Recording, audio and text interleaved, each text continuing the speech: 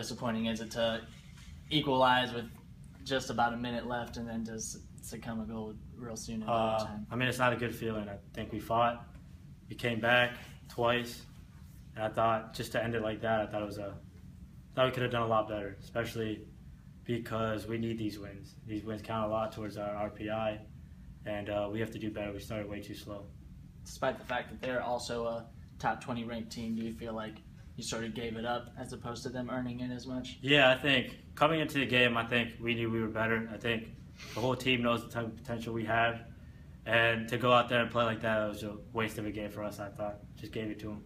Coming off of a big win over Kentucky and then a good road tie against Syracuse, where did the performance come from tonight to give up this game?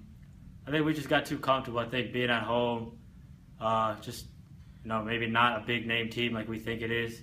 We kind of get comfortable, laid back, and we think we step out on the field and we're going to win the game easy. It doesn't work that way. And we're going to learn from our lessons and we won't let that happen again. What areas of y'all's performance do you work on coming off of this? Definitely starting the game faster. I thought our energy, to give up a soft goal like that in the first half, the very first goal, I thought that was weak, and I think we could improve that by just coming out with a lot more energy. And like Ben said, I think the practices leading up to this game weren't very good, so starting tomorrow, I think everyone's going to come back with a new mentality and get ready for this next game. And thank you.